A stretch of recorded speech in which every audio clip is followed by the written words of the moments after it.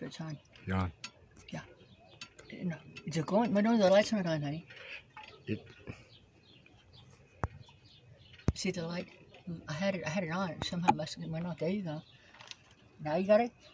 We're going? Ha ha! Guess what? Well, I told you I had a surprise for you. This is going to be my little portable television show on wheels. On wheels, my van. Okay, so I'll be able to talk about my life. Oh, you know what I want you to do?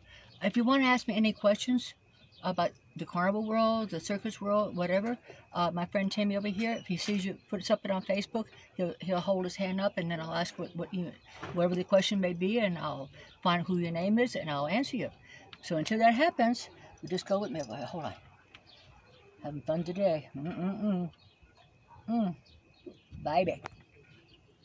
Okay, my friend, Rosabella. You know, I've been trying for, oh God, I went to Vegas in 2010. And I tried so hard to get different people in my life. 2 people main. I won't tell no names. I want to have my life, different things, sent to different television shows, you know. Different television shows. See about getting me a spot on television. Well, I've had help, but not enough help. I'm saying enough help to get me going financially. Or Rosabella, she says, you need to be on YouTube. I said, I don't know how. See, my friends out there, you got to realize, I was born and raised in show business. I was born and raised in brothers, and my mother married a carnival man, so I was raised in the carnival world. So I've had no education. It's a shame. I'm 72, no education. But when you're traveling, driving 80 to 100,000 miles a year, and working 18, 20 hours a day in the carnival, the circus world, there's no time, because you're back down the road again. You put it up, you tear it down, you're back down the road again. We had a traveling nightclub. It's called a girl show. So that was, but I was born and raised by the circus. But my mother married a carnival man. Well, anyway, I'm starting my own movie company, but I needed financial backing. So I knew about a little bit. My friend Rosabella from France. Oh, did you see the write-up on my mother? It's on Facebook now. It's in French, but she sent it in English too, but I don't know it's on my Facebook yet. But if it's not, we'll put it on there. There's pictures of my mother, some more stories.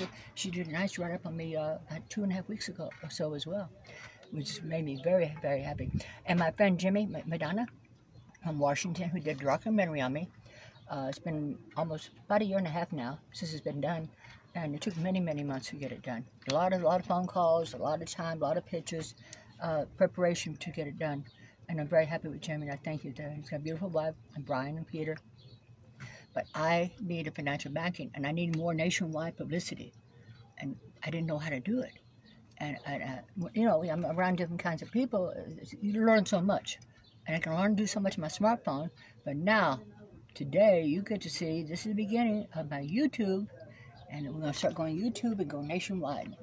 And also, Bill Hall is doing a write-up on me as well. Did somebody ask a question? No? Bill Hall is doing a story on me as well, a story on my life. It's a Carnival magazine. I don't know when he's going to get to it, because he had so much involved with other things he's working on as well. And also, Pat from Washington. He's doing a magic magazine.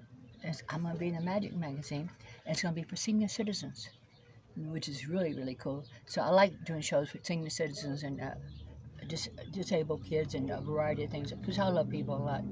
I've been performing now 69 years, since '83. And that's a pretend midget. Haha, of course you know I'm not a midget now.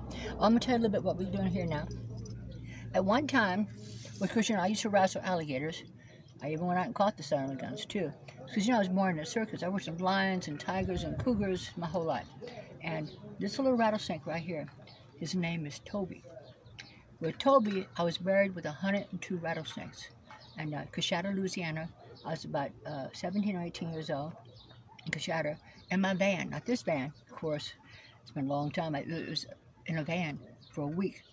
And we got rained out. But meanwhile, this is Toby. Anyway, the 102 rattlesnakes, when we finally brought me up from under the ground, with Toby, he didn't make it. So that's a shame, too, because he's my buddy, too. The other ones are big. Of course, they made it, so I must have laid him. And so anyway, I was buried in, like we're here in the van now, had a scope that went down. And people could walk around on top and look down into the van, like I'm in right now. But they're up here, looking down, with 102 rattlesnakes crawling around me. I had a bathing suit on. Before I did all this, I worked with the rattlesnakes. Besides catching most of myself, in Hop, Louisiana, Hop, Alabama, they have a rattlesnake rodeo once a year. Well, I bought a few from that rodeo as well. I got my little pretty wig on. I'm trying to make sure my hair is a little bit better here. Anyway, 102 rattlesnakes. I worked with them for about 2.5, 3 months with a huge cage. And I would lay there by the cage with the rattlesnakes. Had a lot of marijuana.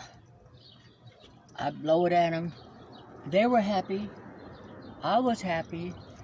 They didn't know why they were happy, but I was happy and they were happy. Trust me. So anyway, that's a little bit about my life story, about some of my life. So anyway, the name of this thing we're putting together right now for YouTube, the name of my movie company is going to be called Vegas Carnival. Vegas Carnival. Vegas showgirls, variety, and carnival people. Because I have a lot of my carnival people back in my life. And I'm very happy too, because some I haven't seen for, 40, 45 years or better. I reconnected with them. Anyway, another thing I want to show you over here. I don't know if you remember the show called Gene Autry. Gene Autry? How about that show called Green Acres? Pat Buckton, Mr. Haney from Green Acres? Well, at one time I was engaged with Pat Buckton. See, age is not important to me, or looks. I like to be around good quality people that I enjoy them. Good looks, all that is not, it's nice, but it's not where my heart's at. I enjoy people. I stopped dating in 1978. I do not date. But when I was still dating, Pat Buckton, Mr. Haney, gave me these horns right here. And it's got Gene Autry's name on it, Gene Autry. So it came from Gene Autry. And some of you won't remember because you're so young compared to my age. But Gene Autry and Pat Buckton was also his sidekick on Green Acres as well. Well, anyway, a little bit of wine here. We're going to do a little bit later, when it's a little darker out there, I'm going to take some still pictures. Try to get a little sexy. Get a little wine in me and get a little sexier. Oh, baby. Rosabella, thank you, honey. My friend Tim, by the way, he's still filming me right now. He's my neighbor. He's really helping me a lot on Facebook, teaching me different things. But Rosabella, she sent, oh, by the way, Tim, she sent a bunch of things to us, explaining to us how to deal with YouTube.